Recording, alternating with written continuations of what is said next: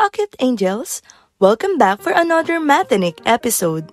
This is Mom Mika, your grade 9 teacher. Welcome back to school.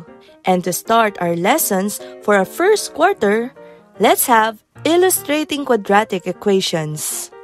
After going through this lesson, you are expected to illustrate quadratic equations. Before we start our first lesson, let's have an activity. Simplify the following expressions. You have 3 minutes to do that.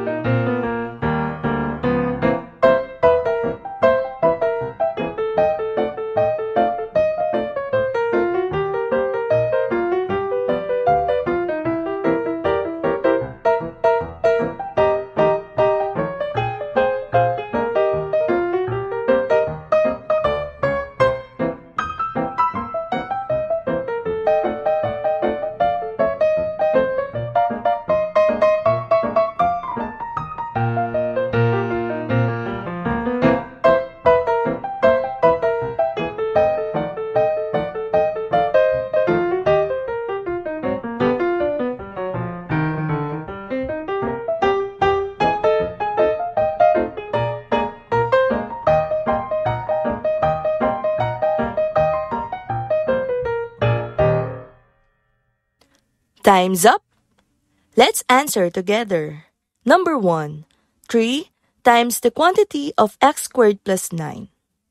Using distributive property of multiplication, we then distribute 3 by multiplying it to x squared and 9. Therefore, we have 3x squared plus 27. Number 2. The quantity of w plus 7 times the quantity of w plus 3. Using FOIL method to simplify the expressions, we get w squared plus 10w plus 21. Number 3. Same with item number 2, we will also use the FOIL method here. Hence, we have 2x squared plus 9x minus 5. Number 4. Applying the square of binomials, we get 9 minus 24m plus 16m squared. And lastly, item number 5, by applying the product of the sum and difference of two terms, we will have 64 minus 9x squared. Real-world problems can often be studied with the help of mathematical equations. Often, these equations are of various higher orders. One such equation is the quadratic equation, an equation of order 2. What are these equations and where can we use them? Also, is there a way to solve them? Let's find out. The word quadratic comes from quadratum, the Latin word for square.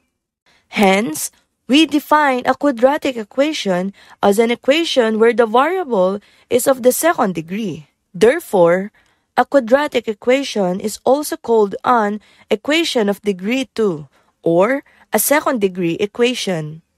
Quadratic equation is an equation with one variable that can be written in the form ax squared plus bx plus c equals 0, where a, b, and c are real numbers and a should not be equal to 0. In the equation, ax squared is the quadratic term, bx is the linear term, and c is the constant term. Let's have some examples. Determine which of these are quadratic equations. By looking on the given examples, we know that equations b, c, d, and f are quadratic equations because their highest degree is 2. Quadratic equations may be written in different forms. They may be complete or incomplete. Which among the quadratic equations below are complete and incomplete? Correct. Equations A, D, and E are complete quadratic equations because they have the quadratic term, the linear term, and the constant term, and of course, they are second-degree equations. Working with quadratic equations is usually simplified when a quadratic equation is written in standard form ax squared plus bx plus c equals 0. Let's have some examples. Given the quadratic equation 4x squared plus 7x equals 5, write it in standard form and determine the numerical coefficients a, b, and c. To get the standard form of it, we will be transposing 5 to the left side of the equation and then equating it to 0. We have 4x squared plus 7x minus 5 equals 0 as the standard form. Hence, a equals 4, b equals 7, and c equals negative 5. Next, we have the quadratic equation 3x squared equals negative 7. To get the standard form, we will transpose negative 7 to the left side of the equation and equating it to 0. Hence, the standard form is 3x squared plus 7 equals 0, with the numerical coefficients a equals 3, b equals 0, and c equals 7. Another example. Given the quadratic equation 5x squared equals negative 4x, we will write its standard form by transposing negative 4x to the left side of the equation, then equating it to 0. Therefore, the standard form is 5x squared plus 4x equals 0, with a equals 5, b equals 4, and c equals 0. Let's have this quadratic equation 3x times the quantity of x minus 2 equals 10. To get its standard form, first, we will distribute 3x by multiplying it to x and negative 2. So we have 3x squared minus 6x equals 10. Next, using the addition property of equality, we will add negative 10 on both sides to cancel the constant on the right side of the equation. After that, equate it to 0 to arrive for 3x squared minus 6x minus 10 equals 0 as the standard form, with a equals 3, b equals negative 6, and c equals negative 10. Now, let's have the quadratic equation the quantity of 2x plus 5 times the quantity of x minus 1 equals negative 6. To solve for this, we will be using the FOIL method. So we have 2x squared minus 2x plus 5x minus 5 equals negative 6. Combining the like terms, we have 2x squared plus 3x minus 5 equals negative 6.